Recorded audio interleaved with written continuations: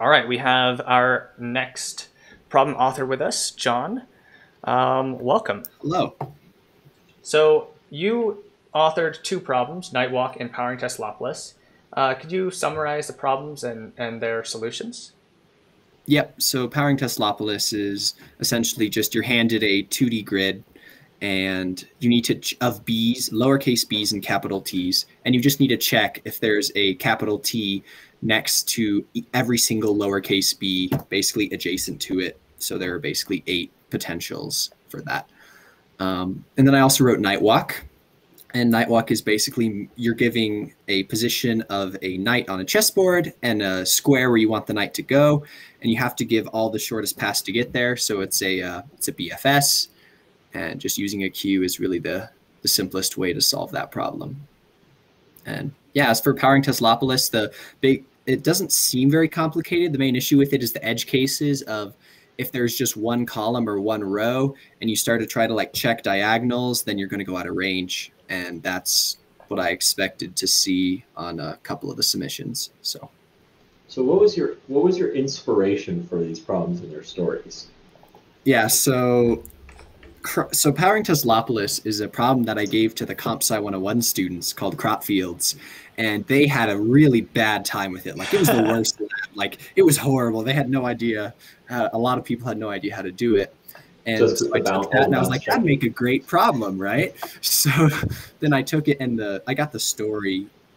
Jack one-off just said, hey, what if you had giant Tesla coils next to buildings? And I was like, that's cool. And so that's where I got the story for powering Teslopolis. And I found it really funny because there's a whole bunch of references in that. Obviously, Tesla, an ERT is an electrical resonant transformer, which is a Tesla coil. The Stormlight Mountains is a reference to Brandon Sanderson books. I think there's other random stuff in there, but as for Nightwalk, I just woke up one day and thought, how would I do that? And then I did it and I was like, oh, that's a cool problem. Then I sat on it for a couple months after just doing it in my free time. And I was like, oh, that'd probably make a good HSPC problem. And then I asked Sumner and he said, yeah, that'd be great. And yeah, absolutely. Yeah, really there's 5 solutions so far on that problem, and I think that when we were talking about which problems to actually use in competition, we had another chess problem that was just involving from a given square where can the knight move, which is a subset of this problem. And I'm really glad that we went with a harder version because we definitely seem to need that to round out the top of this competition. So on that note, like how many people do you think will actually solve Nightwalk before you have to know the graph theory, right? So you have to know how to use a queue. I mean, you don't have to use a queue. You could do a DFS, but then you have to use Dijkstra's to keep track of everything. So I think it's much better to just use a queue. And if you don't know what a queue is, I mean, you don't really have a chance, right? So how many people came in with that amount? Maybe we have 50 teams, right? Yep, maybe 5 has solved it so far. Yeah, so I'm thinking maybe 20%, so maybe around 10. Yeah, this is my first time actually writing problems. So that's as for powering Teslopolis, once you see that it can be one column or one row, I think that most of the teams will end up solving. Probably at least half will solve that, if not more.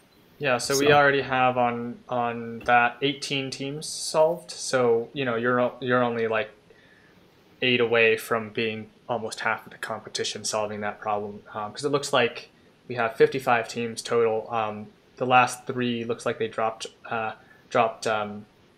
last minute. Yeah, let's take a look at some solutions. Let me just pull that up. This is the first team to solve problem K, and they solved it in 2 attempts. This was their first attempt. Let's just look at the second attempt because that's the one that's more interesting, I think. This is Nightwalk. Unfortunately, it's JavaScript, so it's very verbose. But yeah, I think that this here computes the moves that the knights can make. So that's what probably I expect. But then let's look down here. Anything that you see here that is interesting? Okay, so let's see, where are they? I've never actually used JavaScript before. I've avoided it like the plague. I don't blame you. Let's see where they actually, so they have scene, so that's a set. So they have a set of basically you have to keep track of where you've been because you can get infinite loops with knights because they can just move right back to where they came from. So they're keeping track of where they've been, which is good. Let's see where they're, it looks like they're returning moves.map. Yeah, so this is... Yeah, they're doing some interesting map. Wait, where's poses? Poses is... Yeah, what is poses? Oh, Poses this is how they're doing the BFS, I think, because this is just a for loop over the next positions that they could go to. Using. Okay. And knowing Kelly, of course, he's going to use like all sorts of functional programming stuff. Yeah, because this filters just to make sure that we're in bounds. This reduces, I think, looking like it's just the concatenation of the list or something. But it does look like, where is it being added back? What I'm not seeing is where they're adding, oh, here, this thing here basically adds back the set of positions that you need to go look at next, which is, it's interesting that they're storing the history alongside the points to look at. That's something that I haven't seen before. Yeah, it's an interesting way to do the problem. So, but yeah, they're just, it looks like they're just doing a BFS, which is the way to go about it. So, and you mentioned on problem H, so this is powering Teslopoulos, that there would be a lot of errors on edge cases. So this is one team that's been having a pretty hard time getting it right. Could you walk us through some of the errors that you see them making here? Yeah, so it looks like they're starting by making a 30 by 30 grid, which is the max that you can have. And let's see where they start reading in. So they just fill it up with X's, right? That's all they're doing there. And then they're reading in the number of rows and number of columns. And then, yeah, they're just writing to their grid. Okay, and then, okay.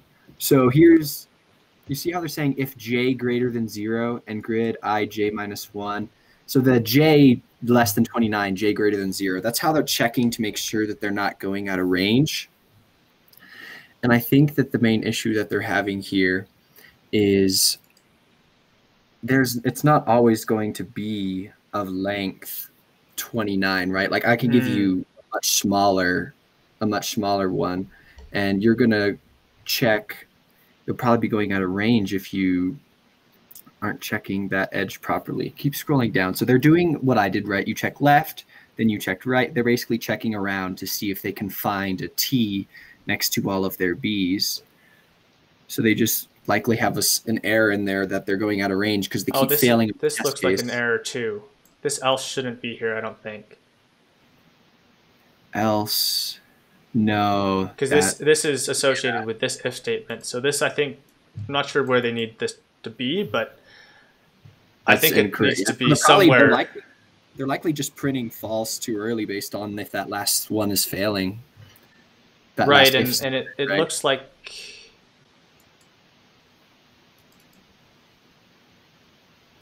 Yeah. Basically, they need this to be an if-else block, I think, and then this might work because they're setting perfect to false, so they're only printing it once. But and I don't think they're actually going to have out of range issues because they did fill everything up with X's, right? But the bounds checks for. Yeah, that's they actually might have. I think this. It'll work because since they filled it up with X's, it should still work. Yeah, that's true. So it looks like their one issue here is that these need to be bottom. These ones need to be else if instead of ifs. So they're very close on this. In fact, actually, nope, they still haven't solved. So they're still struggling. They've had one more incorrect submission. Well, because they have those continue statements, right? That means that they shouldn't need those. Can you scroll down to the That bottom? is true. Because they have a continue statement there. So theoretically, Where is this else continue going from? unless they get all the way to the end. Those That is continues true. are only going to affect the row-wise loop, right? It's not going to continue. I bet I know what it is. This isn't sorted. What? This may not be sorted correctly. Oh. Because they're going column row, and it should be. You have to go by row column. Or it won't you have to go row column. So that's really unfortunate. Yeah, that's another thing that can trip up teams on this problem, because you really need to get that iteration order correct. Speaking of this problem, you can have iteration order wrong if you sort them at the end, but they're currently not. They're not doing that. Yeah. So. What were you saying, Sam? News from the scoreboard. Pin A team. Did they get up to second? This. Yes, they just solved this and got bumped up to their place in second. Look at that! Look at that, man! That is crazy. Yeah, because that 8 attempts on what problem is that? That's gonna hurt. Parsing multiplication, right? That's the math in another universe. We actually have that interview coming up right after you. So yeah. It looks like your problem, Night's Walk here, is really what's going to come down and distinguish the placings between this next next like 4th place, 5th place, 6th place, I think. So that'll be interesting. That end, I think the obviously DP one as well. Yeah, I love my problem, Nightwalk. I just woke up because I love playing chess, and I just thought that'd be a cool problem to have. So awesome. Yeah, most definitely. Have we talked about how many teams you expect to solve? I can't remember. For Nightwalk, I expect probably around 10%, right? Okay. So probably around 10 teams. No, that's bad math on my part.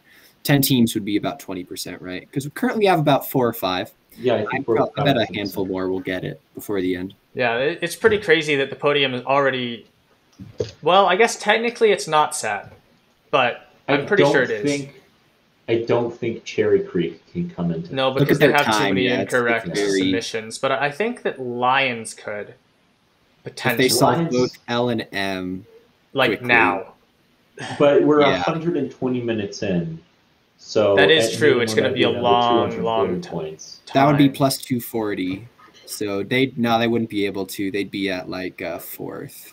But it's definitely a competition for 4th at this point. So that's it's going to be exciting to see. And there's plenty of teams that are in striking distance at this point. And even looking here at I'd say even all the way down to like 9th and 10th place have chances to get up into 4th, 5th place for sure. It looks like we have a submission. It's pretty remarkable how quickly that these all were solved. For next year, we're gonna bring out the big guns. Yeah, well, so one thing that's interesting is we were more or less doing this setting the competition such that Fellowship of the String, which is the STEM school team, would be kind of the top because that's the top in the previous 2 years. They've won it outright. Yep. And to be quite frank, if it was just them as the top team again, this competition would be fairly well balanced. The problem is that, or not problem, the great thing about it is that we have a bunch of teams who have come in and really put on a great show and just really just blown everyone out of the water as far as these problems go. And maybe we'll have to pull out. Maybe we should just throw in something that's NP complete and not tell them. That's what I'm thinking. I already have one in mind.